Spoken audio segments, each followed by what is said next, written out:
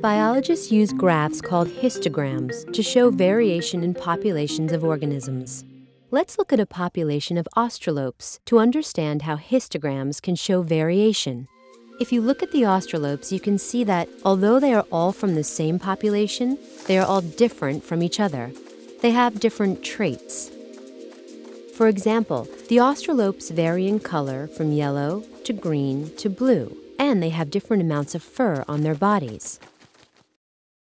Their necks range from very short to very long.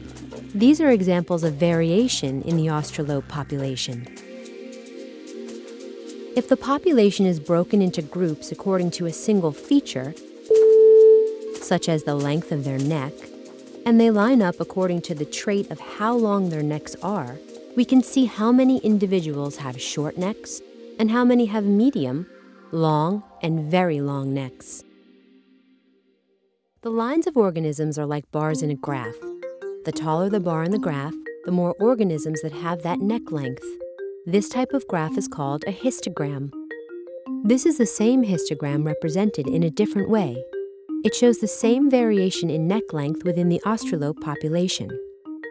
If the australopes are grouped by a different feature, the shape of the histogram will change.